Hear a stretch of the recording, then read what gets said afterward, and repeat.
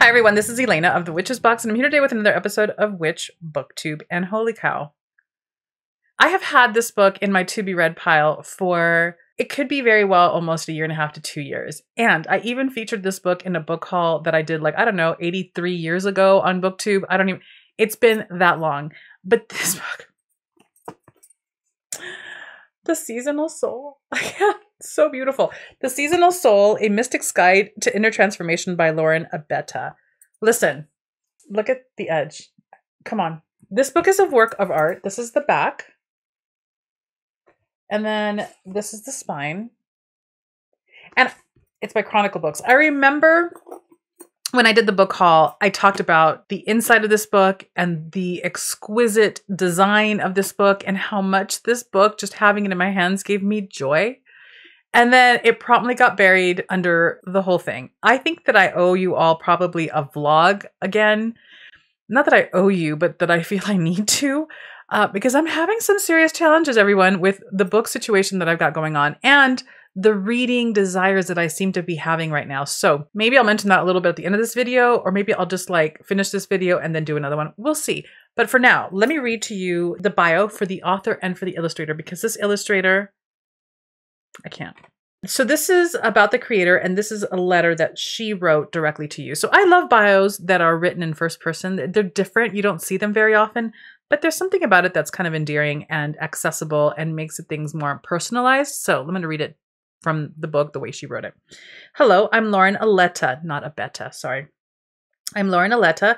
I've spent my whole life completely and utterly besotted with exploring the mysterious mechanics of all things intuition, energy, and soul. The premise that everything is alive captured me because from as early as I can remember, I could hear, feel, sense, know, and see things, information that I would energetically perceive off of people, objects, businesses, and environments.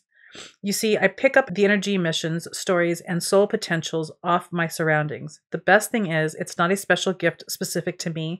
Everyone is born with the ability to tune in and harness their intuitive and energetic skills. My wild and passionate purpose is in teaching, writing, and creating tools and resources on all things intuition, energy, and soul. Nothing lights me up more. We're at the most incredible time in human history where we're becoming increasingly aware of our soul selves and the grander potentials of our humanness. It feels so darn unreal to be able to share what I know with you. Okay, that's beautiful. So this is about the designer. I'm Tegan, the hand behind all the visuals. I work closely with Lauren over the years to create Lumina Tarot and Connected and Free Oracle Deck and the Soul School monthly ebook series. I create digital art and design for creative professionals looking to add a personal touch to their vision. When I'm not designing, I love painting and spending time with my family in Brisbane, Australia. So this is the bio page.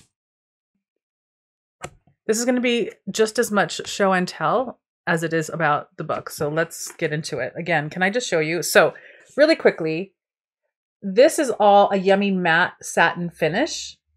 And then all of this is a raised, shiny, white, like embossing.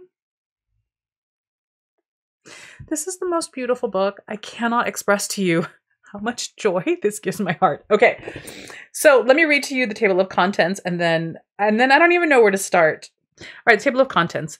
Embracing the adventure, preparing for the adventure, and it's a guide to the terms and methods of this book.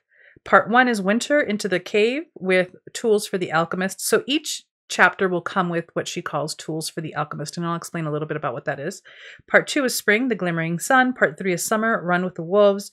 Part 4 is Autumn, the Fading Light. Then there's a chapter on Coming Full Circle, Chakra Guide, Crystal Guide, Glossary, and then about the creator and the designer. So in this book, you're going to explore each season and its unique attributes, the divine purpose behind each season, the distinct phases or signposts within each season so you know what to expect, and when you're in the thick of a snowstorm, lapping up and basking the sun, or feeling the soft winds of change on your face. And then Tools for the Alchemist is a section which is a collection of activities tailored to keep you oriented to your true north. This is a book very, very honed in on finding your inner voice and your inner intuition through the natural calibration to the seasons around you.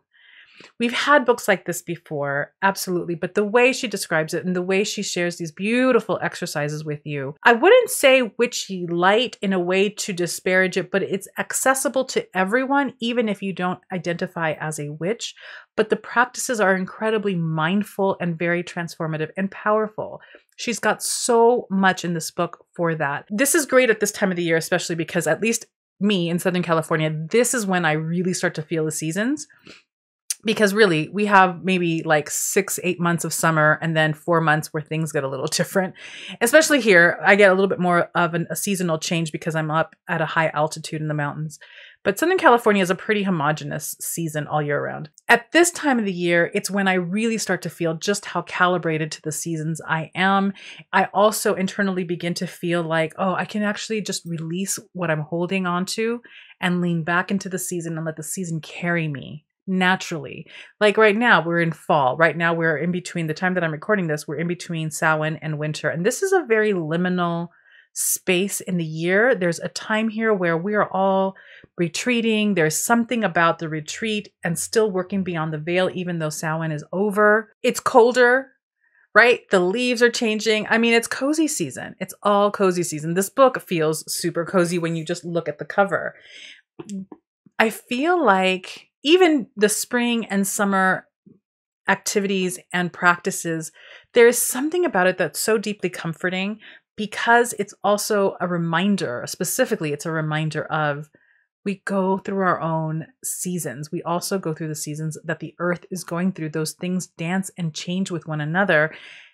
And it's such an integral part of being connected as witches. We really struggle with this right now. We are in a very fast-paced, very frenetic, very noisy time in history.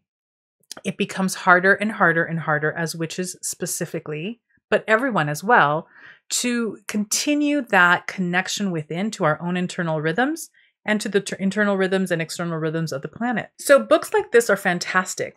It's not specifically the wheel of the year in terms of the Sabbats and what the lore is. It's not that. It's really about what are the energetic rhythms and notes to each season and how to calibrate with those.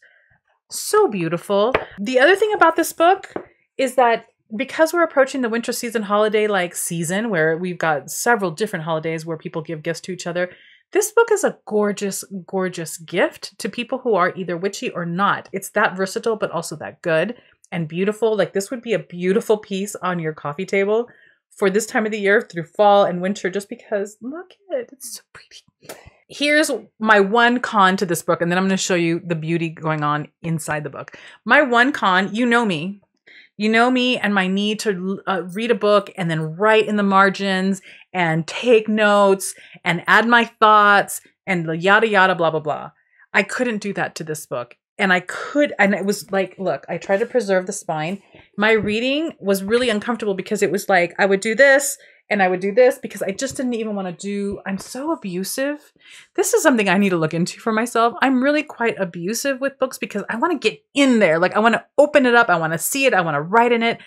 This was so beautiful. I didn't want to ding it. I didn't want to bend the spine. I didn't want to write in it because it would just destroy the beautiful design on every single page, you guys. So beautiful.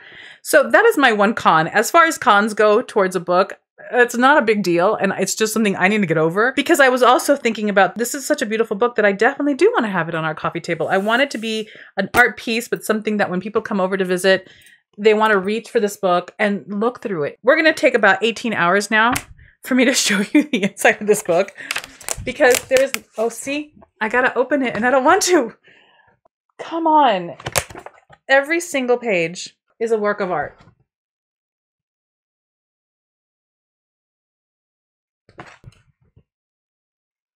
Come on. Isn't that gorgeous? It's just so gorgeous. I mean, get this book, if only just to give yourself the gift of beauty, but then there's also such amazing wisdom, encouragement, affirmations, mindfulness practices. You know, I'm all about all of that. I love looking through this book so much that it almost didn't matter to me what was written inside. I can't imagine how long it took them to coordinate and put this book together, because the amount of illustration in this book is extraordinary. Every single page. This reminds me a lot of the book that I reviewed. I want to say maybe it was a year ago around this time, because I remember we were entering winter, or we were maybe in the fall when I did the Firesider book review. That book was not only chock full with amazing information that everyone should have, every single witch should have that book, but the illustration, the entire book was one gorgeous work of art. This is what this reminds me of. It's the same thing, just different topic, different type of art, but it's just beautiful. Can you just imagine yourself hanging out on a cool, chilly weekend in your PJs, curled up on a yummy couch with a yummy blanket, and all you're going to be doing for that entire time is reading this book and chilling out with some hot tea or hot chocolate or coffee? That sounds like my weekend right there. It's about really recognizing the season within you, right? And understanding that we talked about this. Where have we talked about this before? We've talked about this, I think, in our Witch Meditate series here on YouTube. There's a guided meditation on really checking in with which season you happen to be in, because it could be very different from the season that's outside of you. This is very similar in the sense that she's really guiding you through checking in with not only how do you respond to the season outside in the world, because we have the same routine. We work every week, do the same thing every single day, no matter what the season is. Yeah, maybe you'll have a vacation here and there. Maybe you spend more time outside when it's summer, but each season will affect you differently. And we don't really have lifestyles that will allow for the check-in. How have things changed? How would my schedule be different if I really responded to my body's intuitive need around this time? So she helps you identify that, but she also helps you identify what seasonality sounds like and looks like and feels like within yourself, specifically for you and who you are. So as a witch, this not only helps you tune into where you are seasonally yourself and how you respond naturally to the seasonality outside of you, but it also helps hone that capacity that you have for listening to your intuition, listening to your internal wisdom, and being so tapped into that's what you hear loudest above all the noise and all the push and pull of society and your life, right? That's the voice that gets louder and easier to hear because we're honing that muscle. And this book so beautifully helps you with that. Can we just, I'm just going to let's stay here for a few hours. I can show you every page. Just exquisite. Beautiful, beautiful, beautiful job. I am super sad at myself that it took me this long. To get to this book. I highly recommend it. This is like a 5++++.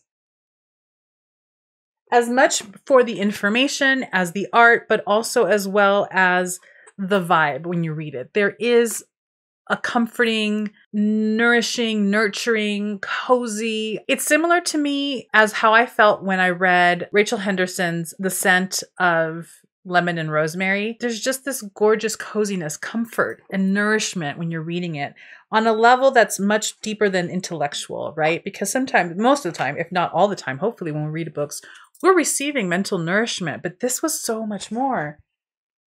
I love the mixture of typeface and what looks like script or handwriting. That hails back to like my art journaling days. I'm going to show you a few more and then I'll stop. But my goodness, let me see. Look. Come on. Isn't that beautiful? So obviously, if you are into art and books, this book is also going to hit you at that level as well. It's just, it's sweet. It's beautiful. It's informative. I think it's potent.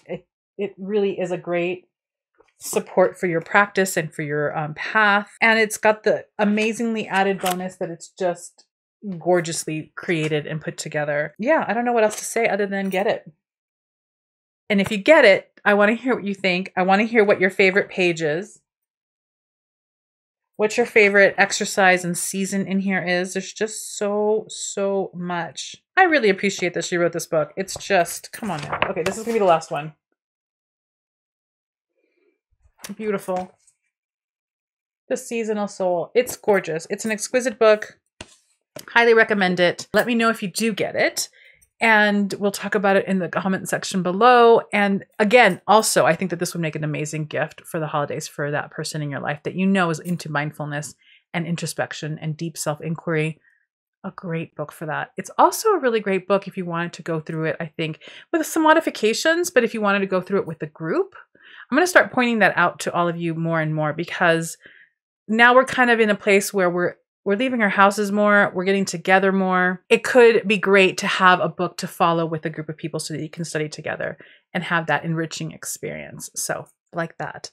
All right, my friends, thank you for hanging out with me. If you've read the book, let me know down below. As always, please subscribe and ring the bell and all the things that you need to do. And I will see you next week. Bye.